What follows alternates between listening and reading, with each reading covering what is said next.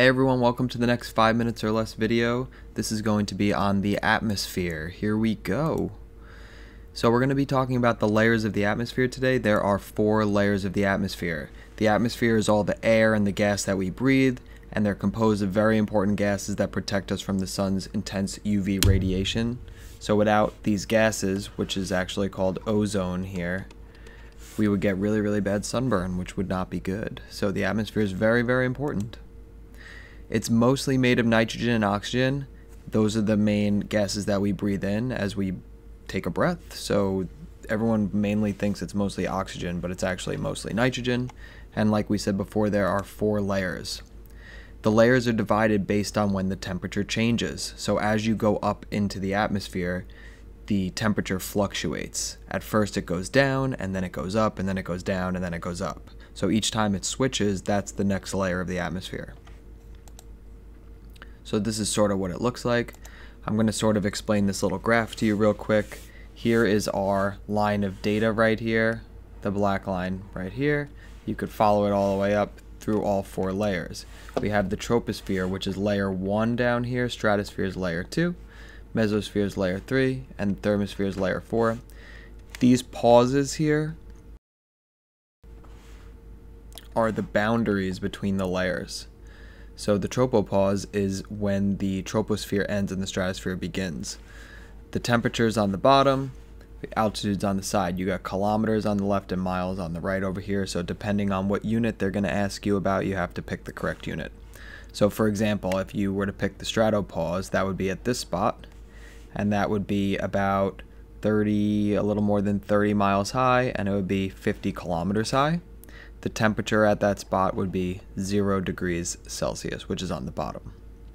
If you picked this spot on the mesopause, that is 50 miles high, 80 kilometers high, and the temperature there is negative 90 degrees Celsius. So you could pick any spot on the black line and be able to do that. On this one is the pressure graph. As you could see, the highest pressure is at the bottom here, 1.0. This is air pressure. And as you go up into the sky, following the black line, it gets closer and closer to 0. So the pressure always goes down as you go up.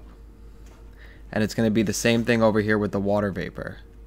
As the water vapor on the ground is 40, as you go up in the air, the line starts to get closer and closer to 0. Eventually, there's no more water vapor right above here. So this means that above this line, there's very rare chance that there's going to be weather. So most of the weather on Earth is in this zone, which is like the troposphere and the lower stratosphere. So airplanes tend to fly above this layer right here, so that way they can avoid weather.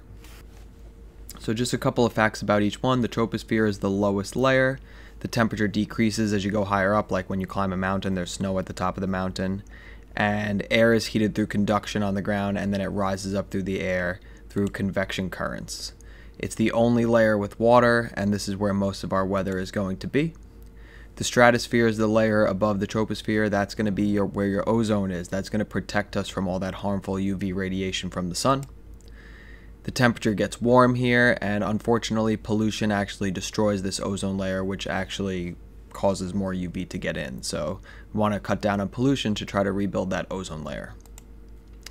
The mesosphere is the next layer. This is where most of our meteors are going to burn up. Sometimes the meteors are too big and they eventually get through, but it's very cold in this layer.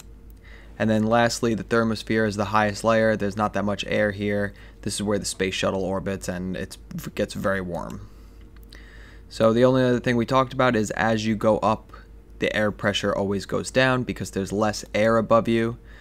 This is a good example here. If someone's standing at station A over here, there's this much air above them, so that's a lot of air. But if you go up a mountain over here, if you're standing here, there's only that much air, so there's less air. And if you were on the top of the mountain over here, there would be the least amount of air above you. So the lowest pressure is up here because there's the least amount of air. And the highest pressure would be down here because it's the most amount of air on top of their head. So that was the atmosphere in 5 minutes or less. Hope you guys have a great day, and I'll see you on the next one.